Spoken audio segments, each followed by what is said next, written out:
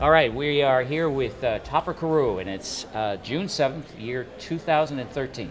Topper, when did you first come into WGBH's extended family? I first came in 1973, September of 1973. And what were you doing? I was asked to come on board to produce Say Brother. And I must tell you that that was easily one of the most creative spans of my media career. Now, what's so interesting about that? Yeah, what?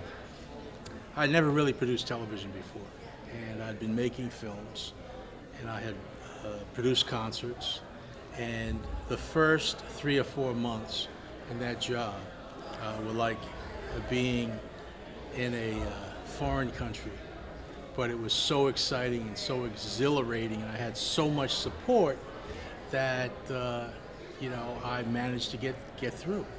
But it was a wonderful time. Who was on your staff at that time? Who were you working with? I had Barbara Barrow. Oh yeah.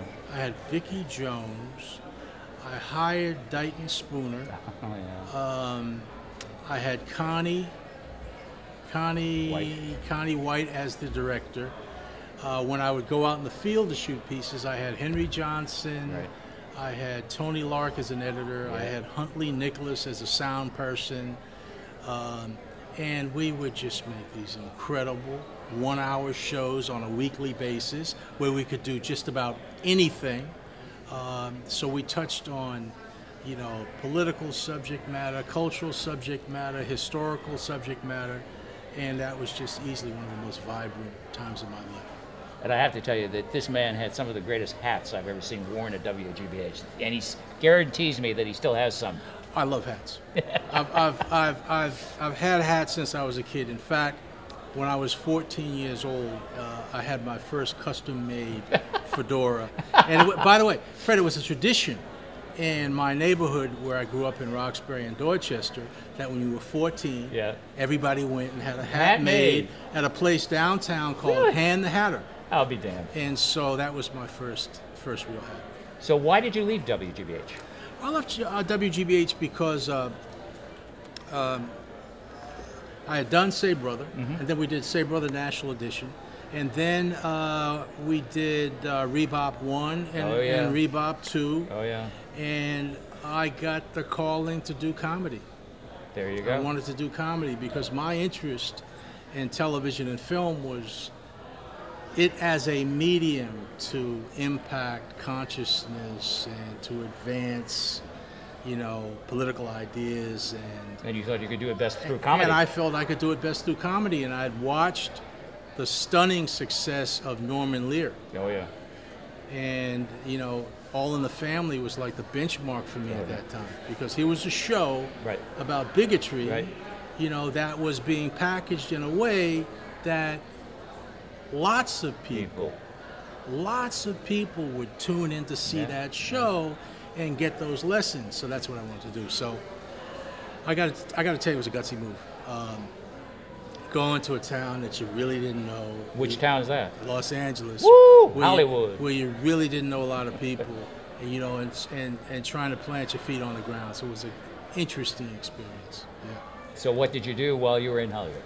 So I started a company called Rainbow, which was a nonprofit company, and we began to raise money, and we did our first series called The Righteous Apples, then we did a series called The Rainbow Movies of the Week, and then we did a series called Tales in the Golden Groove. That was all in the nonprofit sector, and then I got to do a movie called DC Cab, and then I got to do a series for ABC called Home Room. Then I got to do a series for Universal called Bustin' Loose, and then I finally got to do a series called Martin, which was the golden ring for me. It's a series that went to syndication, and in a number of polls, it has been thought to be one of the 2 most popular black television series of all time, the other being The Cosby Show. And this thing has been going since 1992. It's just absolutely crazy. Great pension. Well, I got to tell you. You didn't get those residuals? Oh no, you worked for Disney. No. I got mine. But it's so funny that those things were never the goal. The goal was always just to do interesting and challenging work. And I am lucky that these other things fell into place my way and fell my plate, and they just came my way. But that wasn't the expectation. I was just trying to do good and interesting work because I've always been curious and always been driven by creativity, and so I just got lucky, man. You just heard why so many of WGBH types are here today, because of just what he said. It wasn't about the money.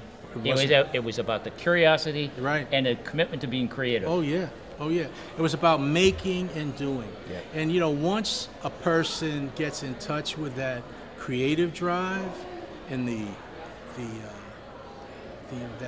learning process and the stimulation that comes from being creative and taking something from an idea stage all the way through to the end, it becomes a habit.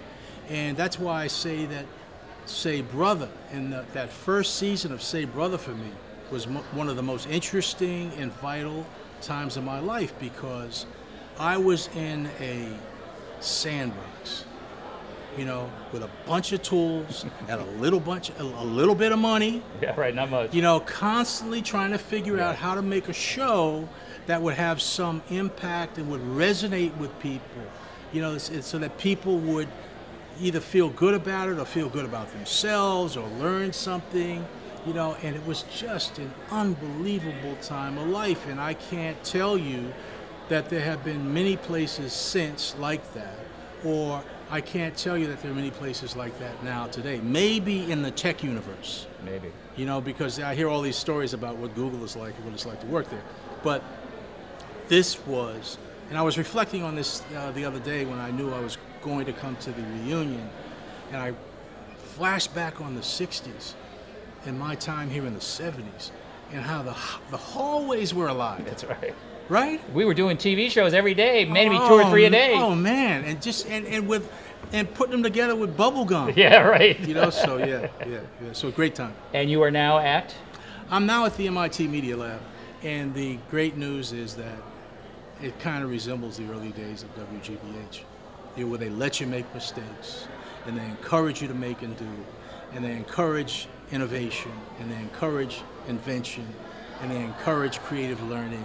So I'm blessed to be there. You're very blessed. Thank you, Carew. Yes.